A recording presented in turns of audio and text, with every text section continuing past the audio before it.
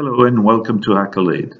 In this video session, we demonstrate the power of Hackolade through the use of the reverse engineering function of an existing MongoDB instance.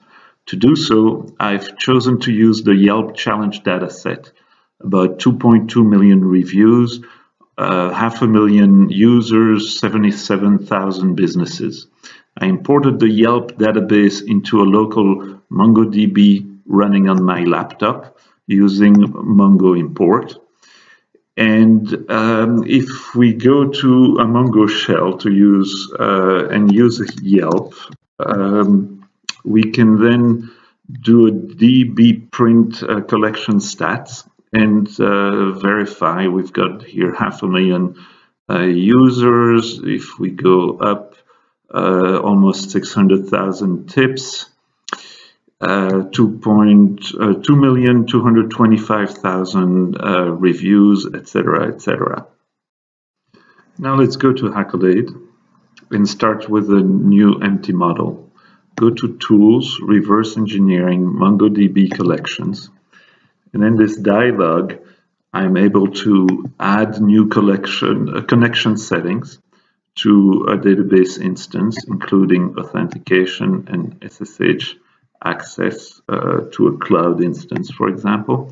Or here I'm simply going to select the local connection to a port, default port 27017, and connect. It fetches all of the databases on my local instance here, and I select all of the collections of the Yelp database. When I submit, the system will go through a series of steps, including for each collection a statistical sampling, followed by a probabilistic inference of the fields of each document sampled. Finally, it transforms all of this into a Hackolade schema. The import just takes a few seconds.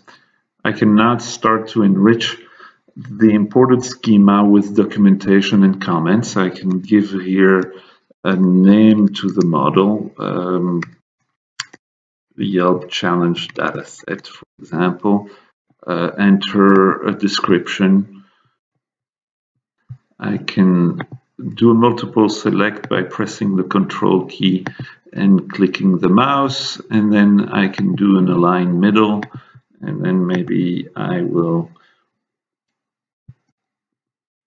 do a multiple select here and align center, and then move this down a little bit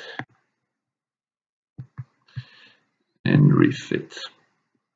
Notice also that some fields belong to more than one collection. So for example, here we find a user ID, which probably refers to the user's collection.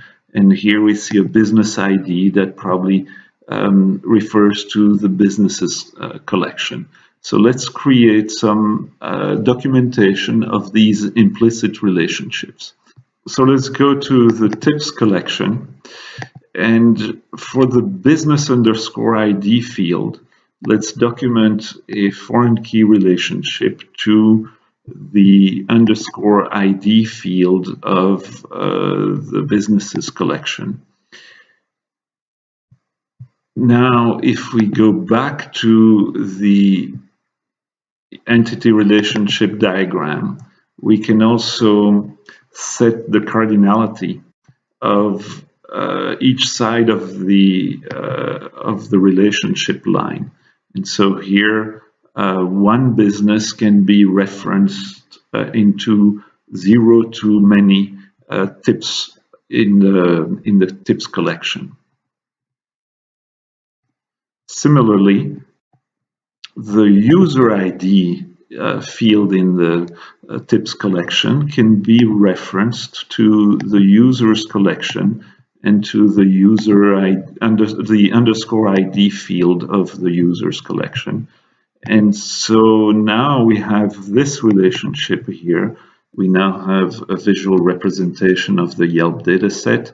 This makes it a lot easier to analyze the data, understand how to query it, and basically visualize it. And this is for a database of just a half dozen collections. Imagine what Hackolade can do to help you manage and grow your operations and the development with more complex databases and big data. We conclude here this video session. Please consult hackolade.com for additional information. Thank you for your attention.